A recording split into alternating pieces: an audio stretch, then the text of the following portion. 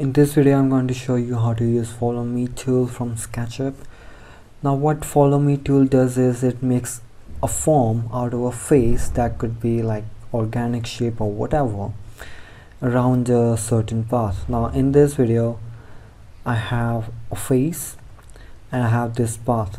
I made this by lines. This is a curved line, this was a straight line. Now when I click on follow me tool and now click on a face, I can actually revolve it around the path. Just drag this around the path and it will make form.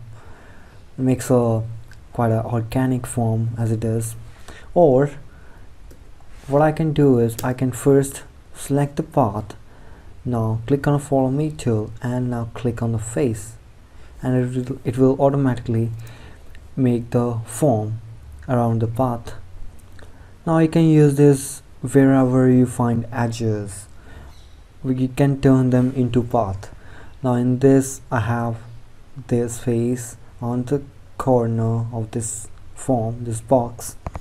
Now if I click on follow me and try to make something out of this, I'll see it actually follows this edge like this.